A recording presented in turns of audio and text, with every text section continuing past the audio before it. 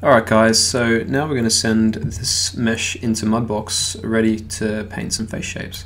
So this is pretty easy to do, in fact it's extremely easy. Now this object here is made of a few too many shapes, so I'm just going to hide his brows because we'll put them on later as their own blend shapes or as wrap deformers.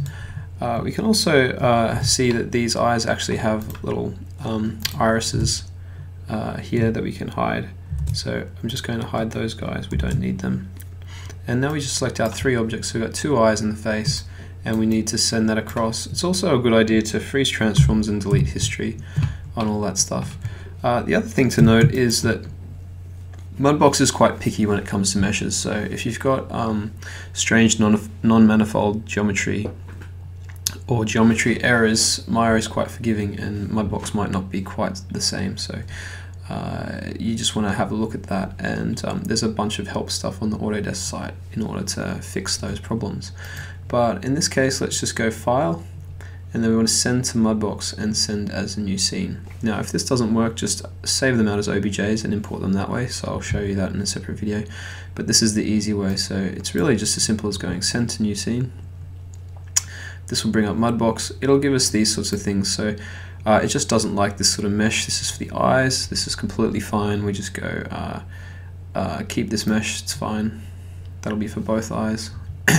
Now you can see it's got like a little error message that's coming up there. This is in 2014, by the way, and we just go mesh errors off. But it's the same in 2013. Now this is our face in Mudbox. It's exactly the same as it is in Maya. However, we just need to really remember that we are only in our faceted mode, which looks a bit like this, and we want to stay in this faceted mode. We do not want to be sculpting on any smoother than that, so we sort of just have to put up with the fact that we're going to be sculpting on the base mesh. By hitting the W key, you can see the base mesh here, and W is a toggle, so that toggles on and off. If we want to have a bit of a different shader, we can do that by clicking down here in different areas.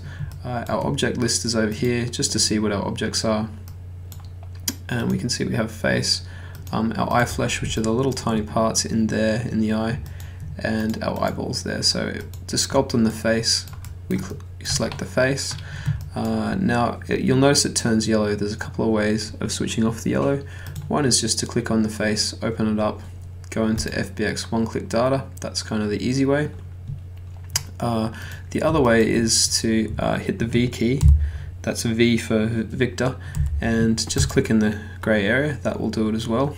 If you accidentally do select some yellow, that's kind of the easy way to do it as well. Just hit V for Victor, and then click in the grey area. That's it, and make sure you're back on a normal tool.